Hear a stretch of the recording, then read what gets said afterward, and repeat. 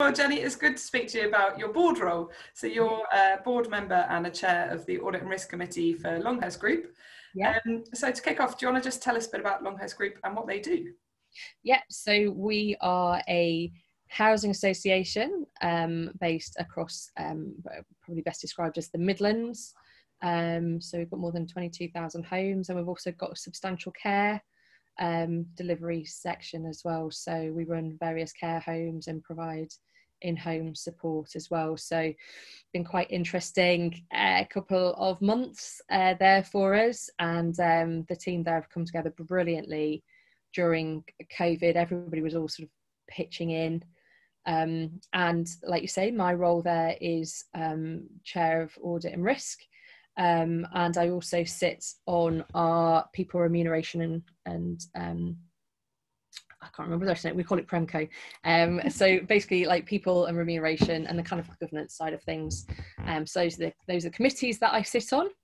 Cool. And I'm one of 8 board members, and then we have 2 executive board members as well. Right. And Jenny, for those that are watching, they're kind of curious about the role of the non-exec. Why do Longhurst have non-execs on the board? So as a housing association, the requirement is for the board to basically be made up of non-executive members. So it's more of a nod, I suppose, to the sort of the charity type setup where trustees are generally not also employees. In the housing sector, non-executives are remunerated, but not in all housing associations. So it's possible to remunerate, unlike in charities. And in more recent years, it's become more acceptable to have maybe 1 or 2 executive members on the board as well. Generally, it tends to either be the just the chief executive, or say the chief executive and the finance director, or whatever. But it's all part of the fact that it's basically a regulated organisation. You know, there are lots and lots of public stakeholders in terms of what's going on, and there's very much a very strong focus on good governance, and one of the ways you do that is by basically bringing people in from who are removed from the operational, so we can see the wood from the trees. That's the key. It's like we can bring that kind of support and challenge that if we were having to deal with the detail every day, we wouldn't be able to do. Yeah. Quite a few housing associations as well will co-opt board members as well. So you might have people co-opted onto committees. So my audit committee, I have 2 co-opted members. So they don't sit on the main board, but they do sit on my committee. So they just bring a sort of a wider perspective, and it's a really good way of bringing in specialist skills. Okay, get back. So Jenny, can you tell me a bit about what your role involves there and what you actually do in that role? They'd probably say I interfere. I interfere, and I don't know, I try to take a broad perspective on what we're doing. So like I say, my role is chair of audit and risk, and I think I don't think I'm kind of bigging up my role, but I personally think chair of audit and risk is like, it's probably like the second most important role after the chair. And I have a really good working relationship with our chair, and you know, he's fantastic at really defining that break between the audit and risk committee and the board in terms of that, our ability to scrutinise and challenge, and not kind of not getting in our way, but being really supportive. So he's our chair is fantastic at that. And so audit and risk, you know, as someone who was an auditor for 20 years, it's like, oh yeah, I know what that is. But for anybody else, basically what we're kind of there to do is make sure that the sort of the risk is being appropriately responded to by the organisation. So we're the main people who speak to the external auditors, the internal auditors. We look at the sort of the risk mapping, and although the board can't delegate that to us, absolutely, we kind of have the first pass on those things. And if there is anything that's challenging, particularly around regulation, that's where I really have to kind of step up and take a clear role, really. So we're sort of, I suppose we're slightly kind of the watchdog for the rest of the board. But we like to remind the rest of the board of their responsibilities as well. And then on the board, I think the thing that's really important, and I always think of this when I talk to other people about being board members as well, is I could absolutely say, well, my role on the board is I'm audit and risk chair and I have an audit background. Therefore, I am interested in anything to do with like audit and regulation. But actually, I see that's maybe why I was recruited. Yeah. But my role on the board is much broader than that. So I don't kind of sit back and kind of think, oh, that's not my area of expertise, I'm not going to ask a question. And I think, as most people would say, I'm not atypical, because there are plenty of people-y auditors out there, but I think I'm probably a bit more people focused. So I'm just as likely on our board to ask a question about how the culture is in the organisation, or for example pick up on something about equality and diversity, as I am to kind of go, well, why haven't we got a control in that stops that happening? And you know, I think that's something as board members we have to remember, is that I have a hat that I can wear, but I'm not a proper board member if I don't pay attention and partake in everything. Yeah, I think that's a really good point, Jenny. If you are a board member, you have to speak into everything on that agenda. And obviously don't speak where you know nothing, but actually sometimes it's the people from outside of a particular skill set that ask the really basic question that brings up a really good discussion. So you need to have that wider gaze to look at everything that's going on in the organisation. You do, and I, in my last board member role where I was chair of audit as well, there were a number of things like big ticket things in the sector that I was in, and I at the time was involved in like the high level conversations about where this was all going and what was happening. And if I just sat in those meetings and everybody else had sat there thinking, oh, well, Jenny knows all of this, there were so many things that wouldn't have got surfaced because I understood stuff. And so I didn't always ask questions about things because I could work it through to its logical conclusion. Whereas other people would ask the question and then, oh, excellent, the other 11 people on the board or whatever would suddenly understand as well.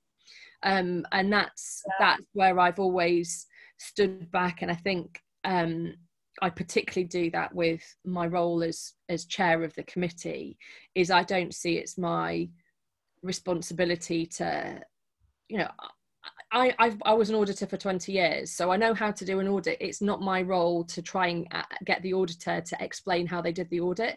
It's not my role to second guess them on what they're auditing. It's my role to ask good questions so we understand what we need to know. And you know, I think I've seen some over the years, I've seen some particularly ex-auditors do that really badly, where it's almost like a professional competition as to who can, you know, it's almost like proving your place on the board by making somebody else feel really uncomfortable, to kind of play, oh, I know more than you do, or I'm really super good at this, so let's make you. And I'm not into that. So you know, that's like ego's getting in the way. Yeah, and I think some of it is it's a misunderstanding as to what your value that you bring to the board is.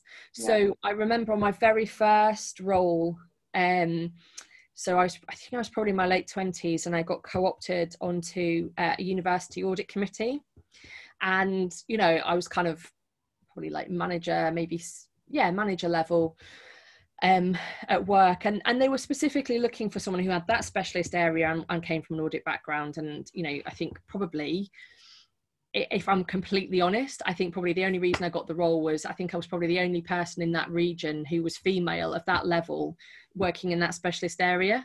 Quite frankly, I think that's exactly why I got recruited. And maybe for the first, yeah, that's not tokenism, because they massively lucked out. You. Well, I don't think they knew what they were getting, but and to be honest, probably for the first 2 or 3 meetings they probably didn't get anything particularly good, because I was like, oh, I've looked through the financial statements in great detail, and you know, I think there's some typos, and I was like, I didn't say anything about it, but that was like my prep for the meeting. I was like, oh, you know, reading loads of detail. What I then realized was actually the value that I could bring was I could be a bridge sometimes. So let's say the external auditors were explaining something really difficult and everyone's asking loads of questions. Sometimes I could just listen and kind of go, oh, actually, let me put it this, how, this is what we mean instead. Or sometimes I could kind of go, yeah, that really makes sense. And rightly or wrongly, people would be like, yeah, obviously that makes sense. But there were other things as well that I could do. Like once I built my confidence up, probably most of the questions I asked had nothing to do with the fact that I was an auditor, but I started off in that really tiny place. Yeah. And that was where I kind of learned that me showing off about what I knew. And there was somebody on the committee at the time who I was really what's the word, like not in awe of, but kind of, you know, quite frightened by to start off with, because they used to spout loads of regulations and they were like, oh, full of all this stuff. And I was like, oh my goodness, they're so much better a board member than I am. And then till I realized after a while, I was like, they didn't listen to anything that was going on around them. They basically kind of went, here, let me tell the committee everything I know about this topic. It's like, well, that's irrelevant. You're not the advisor to the, you know. And it was that thing where I suddenly realized it's like, actually, it's my skills that have got me here, but now I need to develop a different set of skills as a board member. Yeah. I've kind of, my CV was the entrance into this role. But in order to do this role really well, I need a completely different set of skills.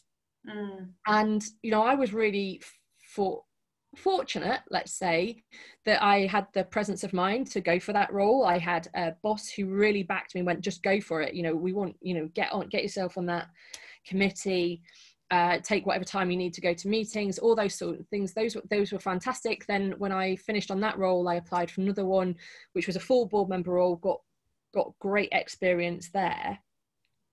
And actually there's a lot of people who come up to retirement, for example, and go, right, well, my you know, the rest of my career I'm going to earn some money by being a NED.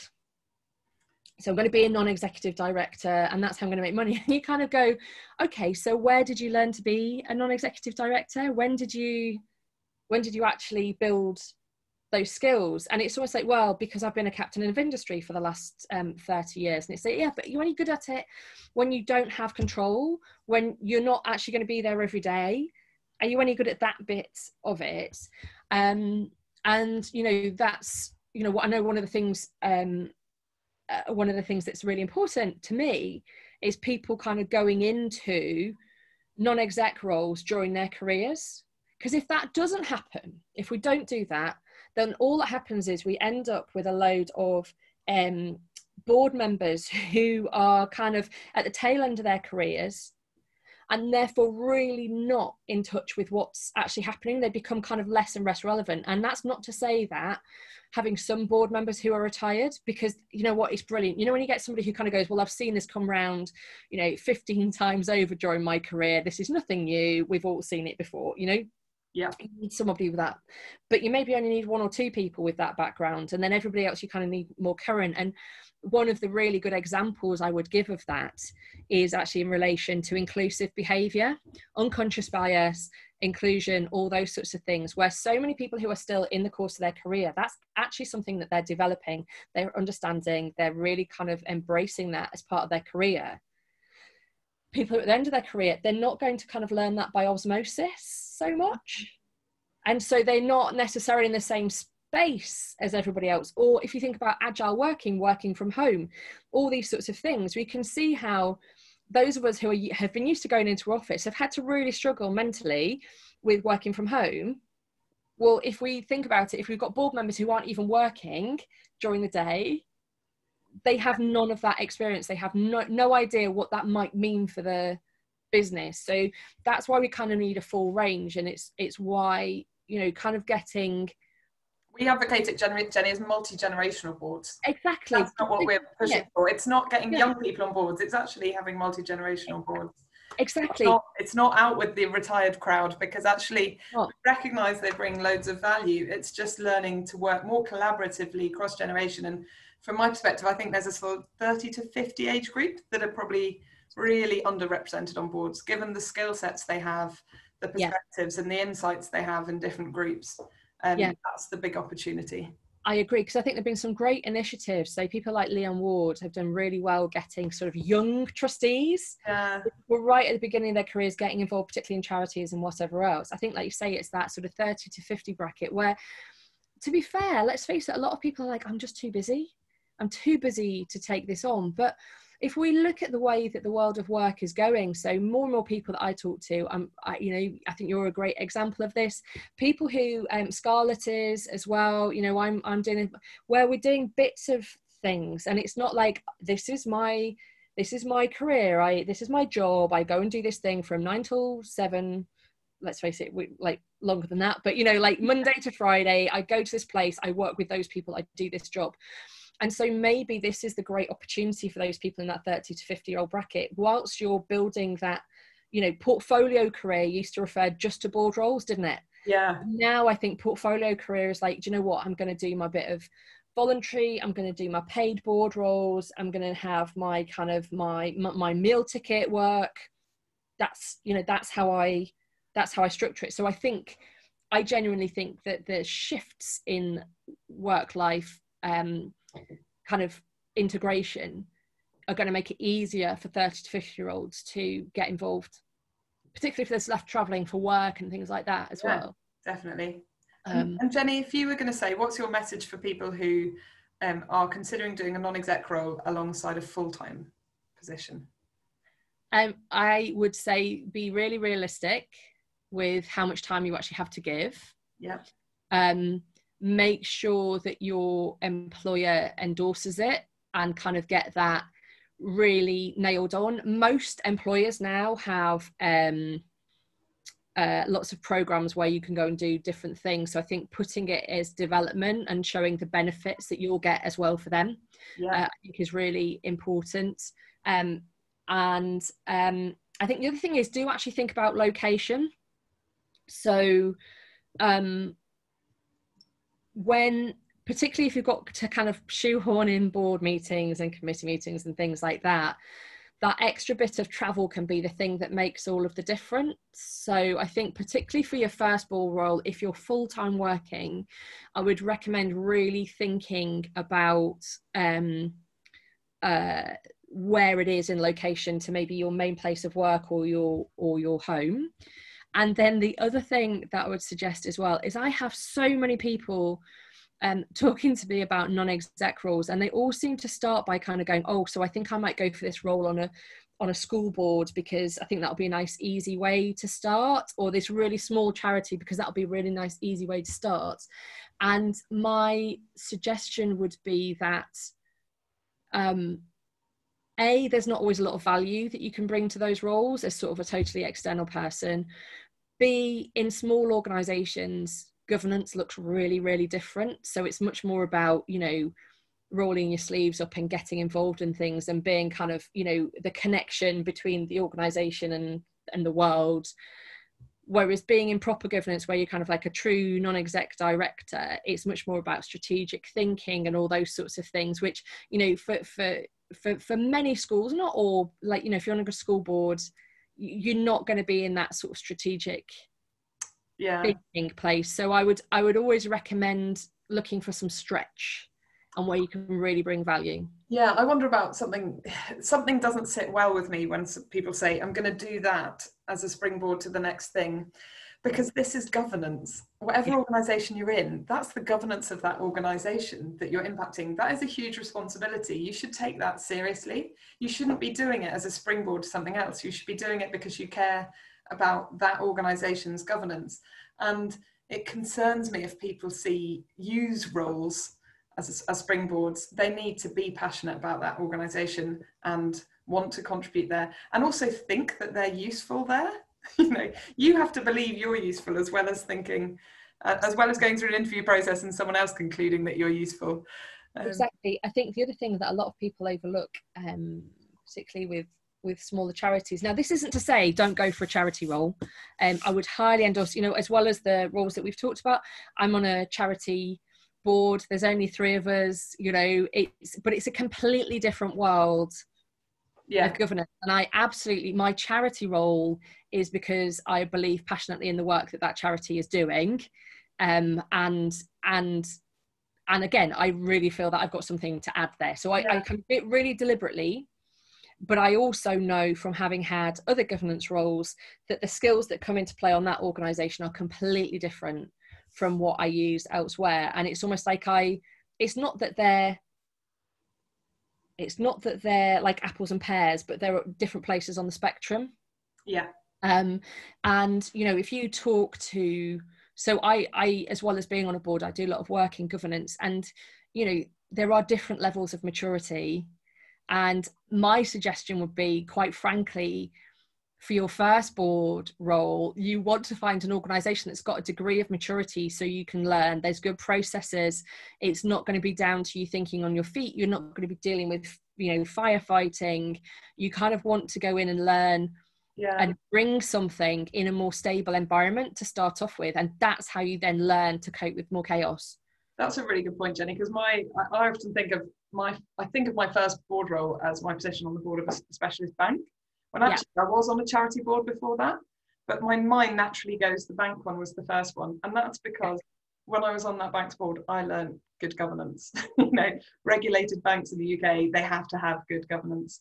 And the people around the board were really, really talented. And the chair was really wise. And it meant that I learned that good, rigorous process of how you govern well within that structure. And that is really useful. So I see what you mean. If you spent time on, I imagine, some really early stage startup boards, charity boards, you know, not smaller charity boards, actually, I'm sure larger charities do have to get their governance sorted. But if you're used to it in that environment, you probably may struggle when you suddenly go to a more regulated entity and see what their governance is like. You may not be used to that. I mean, well, I mean, if you look at the where I'm on the board as a charity trustee, there's 3 board members and at the moment 2.5 employees, including the chief exec. So I can put my entire arms around that organisation. You know, it's like basically like our bank account is our balance sheet. You know, and there's big decisions to make and there's important stuff happening. And that's not to, I mean, it's a great charity. It's doing important things, and it's not to say that it's all plain sailing. But if I think about one of the hardest skills, and I think it's where a lot of their, you know, and going back to like the captains of industry who kind of go, right, I've done my career. Now I'm going to be a board member. One of the things that people find hardest is that shift from operational to strategic. And it's obviously an executive is strategic as well. So it's not to say that the executive are like they're doing the jobs, but they still have the ability to kind of go and product things, and they get a lot more information, and they are embedded in the organization all day, every day. And the hardest thing as a board member, and it's the thing that I see most people, it's the thing I see people struggle with the most, sorry, that's the better way of putting it, struggle with the most, is being able to understand what's going on and get comfortable and confident that everything is okay with limited exposure and limited information. Yeah. You know, you maybe have a 3-hour board meeting 8 times a year. 8 times a year is quite often for a board meeting. If you're a committee member, you'll maybe have another couple of hours 4 times a year. Yeah. And then you've got like an away, you might have an away day, you might have the odd strategy day, you might have a bit of training. That's it. And you've got board packs, and maybe some boards, depending on how much the information is, you know, you might be using a good piece of technology, so you see the management accounts once a month. But fundamentally, that's it. Yeah, it's influence, not control. Exactly. Yeah. Well, it's not. Well, it is influence, not control. That's right. And also, it's checking and sense checking without all the information. So there's that huge thing, isn't there, where there's that huge word of assurance. Yes. So it's like, how do I get assurance that everything's okay? And then for a lot of people that turns into reassurance. And either reassurance is complacency, because we just ask the executive and they go, yeah, it's fine. And go, oh, okay, well, I trust them, so it's fine. Or reassurance is, well, what I'll do is I'll just on the sly ask for loads and loads of operational information. And that's the thing that I see sort of particularly sort of newer board members do is just ask for more and more and more information, and all they're trying to do is reassure themselves. Yeah, I think sometimes, from my experience working with startups, there's something about startup methodology of listening and asking questions to establish truth behind something, to work out if there's product market fit. And I think when it comes to board work, there's a practice in that that's really helpful, of working out, okay, this is there's something going on here. I obviously can't ask every question to try and understand all of it, but what I've got to work out what to do is to ask a question that will give me an insight as to everything that's happening behind there without interrogating all of it. Yeah. So it's working out what those insightful questions are that generally give you an anecdote into that wider picture. But if that's sufficient, then you gain comfort that actually, I think you've got that in hand. And that little anecdote that you shared in response to that question, that's given me peace that this is covered.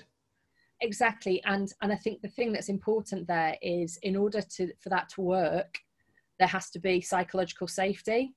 For the board members, and also for the, like, whoever it is from the organisation sitting on the other side of the table. So it has to be that you can ask that question with the intention of understanding, and it is responded to understanding that intention, so that people don't think they're trying to catch you out. Yeah. Because obviously one of the sort of the dangerous things is where because that board meeting arena or whatever else doesn't have psychological safety, what happens is that it becomes a them and us situation. And sometimes as a board member, you feel like you're trying to crack through something, but the more you push, the more the executive kind of feel the need to manage the message. And that's when you start to push people into places where they don't feel able to be authentic or sort of demonstrate integrity, or it's where board members don't feel able to ask the question because they feel they're going to raise some sort of defensiveness. And again, I think that's where it's that sort of skill. It's the skill of being able to work with other people really quickly to create an environment. Because, you know, like if you were an executive working together every day, what would you do? You go on like a away day after away day, you all have coaches, and you all kind of, you have a meeting every Friday morning, and you spend time in each other's company, you go on socials, you do all these things. As a board, you don't have the time or ability to do that, and you don't have the time and ability to do it. The executive, like I say, your meeting maybe maximum 20 times a year. And I think it's that sort of rapport building and insightfulness that people don't seem to always appreciate they need to have as a board member. Yeah. You know, people kind of get hooked on, like I say, the technicality of whatever it is the board says they're looking for, you know, because everyone does a skills matrix, don't they? So they're like, oh yeah, I'm the marketing person who sits, or I'm the comms, or I'm the digital strategy person who sits on this board. And it's like, do you know what, that's fantastic, because when we need someone to ask a great question from that perspective, that's fantastic. But if you do nothing to build the rapport and build the right board culture the rest of the time, then do you know what, we can pay someone to come in and bring those skills. Yeah. You know, we don't have to have, you know, I think this is where it gets really complicated, and people try to build this sort of 5-dimension matrix, don't they, that ticks every box. And, you know, I've got someone who does this, I've got my reflector, I've got my decisive person, and then I've also got someone who's from this community and that community, I've got someone who's retired, somebody who isn't, and I've got an accountant, and do you know, it's not possible. So the agility for board members, I think, is all in the style and the personality, and being able to move in and out of different roles. Yeah. That, you know, those are the skills people need to hone, that I think get overlooked, and they certainly don't get tested for in recruitment all the time. So Jenny, you came into this from an audit background. What would be your message to people who are audit practitioners who are thinking about doing non-exec work? That you aren't there to be the auditor of the organisation. I think one of the difficult things as an auditor is, as part of your professional role, you spend a lot of time sitting in committees, you spend a lot of time sitting in boards, and you might be an absolutely fantastic external advisor to those committees and boards. Fantastic. That isn't what you're there for when you're on the boards. your understanding of audit is really good, and your ability, you know, is needed, and your ability to interpret what's going on and ask good questions, fantastic. But it's not a competition with the auditors, and actually you need other skill sets in order to be a successful member, because otherwise you're just doubling up. They've already got an internal auditor, they've already got an external auditor, they need something else from you. So that would be my big tip for any external auditors looking at. And they need to get used to recognizing that they've not been asked to join the board for one thing, that they have to speak into everything else on their board agenda as well. Exactly. And do you know what a super privileged role? You've already sat through loads of audit committees. You know what good looks like, you know what terrible looks like. Pick your role models and be those people, and I can guarantee you those people will never have been the people who tried to redo the audit or score one off the auditor. They were never your favorite people. So why then try and emulate them? This isn't about it's your turn now to be an absolute beast with, you know, it's not about that. And I have seen a lot of that. So that would be my big tip. Okay. And Jenny, what would be your message for women that are thinking about taking on a first non-exec role? So I've seen a lot of women try to be something else on the board, and I think a lot of this stems back to what we call classic board behaviours, so quite rigid, you know, quite withheld, this perception of what gravitas looks like. And this is advice for women, but I would say actually applies to anybody, which is go and be yourself. And be authentic. And, you know, why do we talk about women on boards being important? Well, because on average, because of our upbringing, women tend to have prioritized different skills from men. It's not entirely true all the time, but it tends to be the case. And therefore, that's how you bring diversity. It's that part of it. It's not your birth certificate that is creating the diversity. It's a slightly different way of looking at the world. Now, that's not to say that, you know, you go and join the board and suddenly you're responsible for empathy and emoting. It's not, oh yeah, you know, this is my role as a woman on the board. But what I would say is don't try and be something different. If you don't get recruited to a board as yourself, you're going to have a really rubbish time on that board. You have to get appointed to be authentic. And, you know, if a board says they're looking for women, then understand what they mean by that. So actually say to people, you know, lots of boards have it now, don't they? Have that diversity phrase at the end. Yeah. So actually, if that's something that is important to you, or they've made a big deal out of it, ask them why that is and what they think that difference will be, and then see whether that difference is what you can bring. You know, if you've spent all your career, because of the nature of your career, actually you spent a lot of time working with men, you've adopted really traditionally stereotyped male ways of working, that's not to say that you shouldn't go and try and get on a board, but you can really hold up the challenge to, well, are you going to be bringing that cognitive diversity that is, it's kind of like you need to decide how much it matters. And then just be yourself, and only get appointed to board roles where you're going to be yourself. One of the things we've been saying recently is go somewhere where you think your skills, your experience, your perspective will bring value. Exactly. That's one of the key things, is you have to really, through your analysis, through your observations of the board that they have right now, you have to think that you will be able to bring value there. And that's, you know, that I do believe that being a woman on a board of all men, you do bring a different perspective, and that is helpful, but it's got to be in collaboration with the other skills and experiences that you have, that you've got to believe that that holistic perspective that you bring will bring value. Yeah, and if you find people advising you to, you know, I don't know, start wearing scarves or brooches or blusher, or, you know, whatever it is, something that's kind of totally out of your, like, your way of being, then either it's really rubbish advice or it's not the right organisation to be going for. Yeah, like, I felt that earlier on in my career, Jenny, that my hair, when it's down like this, looks a bit mad, and actually for the corporate environment it would be better if you tied it back. And I thought, but I actually think it makes me look a bit boring when I tie it back. yeah, Yeah. I'm just you know, okay, I might occasionally take it to extremes, in terms of kind of thinking, you know, this is what I'm gonna do. But I What about the think, extremes, Jenny? What does the extreme look like to you? Is it wearing something totally wacky? Have you done that before? no, I wouldn't say totally wacky, but you know, so for example, I can only wear Dr Martens or trainers because of problem. We've talked about this before. Yes. But I can only wear Dr Martens.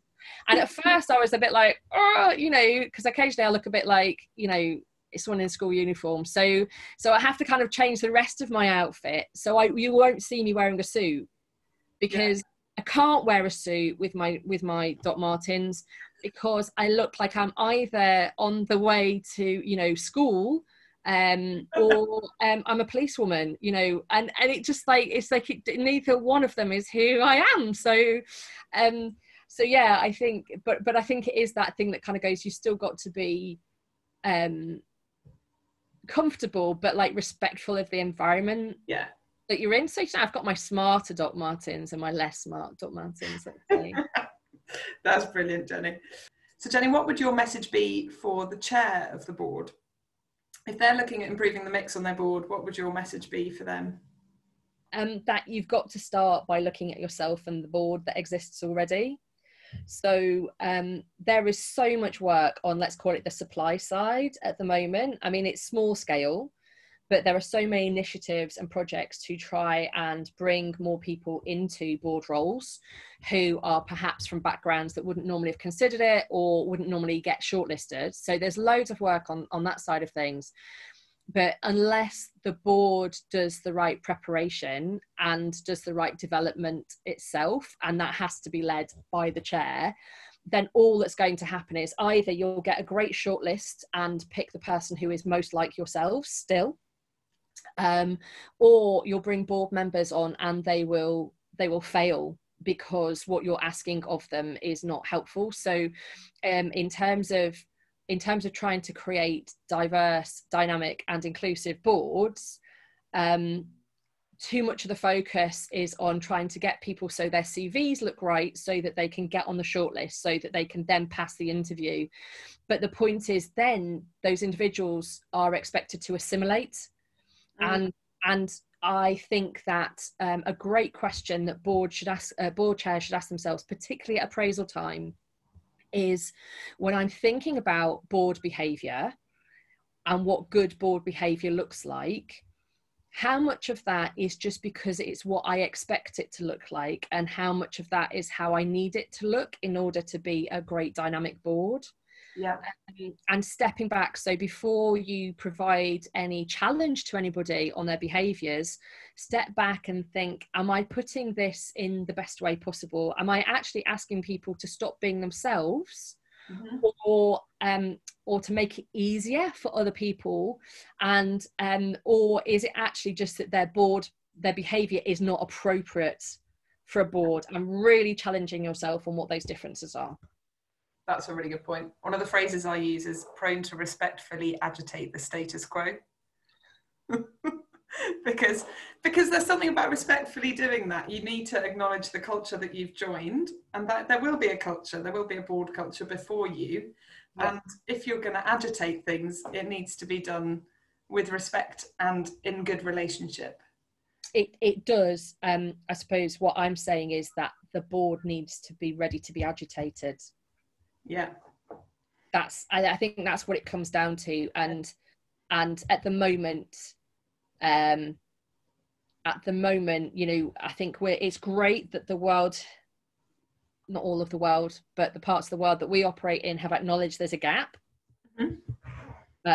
My view at the moment is that there is too much expectation of those who are not currently prime board members being expected to close the gap, as opposed to the boards closing any of the gap. That's a really good point, Jenny. It's interesting your point of like, first look at yourselves, look at your board mix. In the articles that we've written the last couple of weeks, that's been our focus. Like, the first step is evaluation internally. Because otherwise, what the heck are you going to write on your advert? You know, you need to know what you're looking for, and that will involve you doing that appraisal. But and I think be brave. Like, brave leadership is able to say, where you are lacking as well.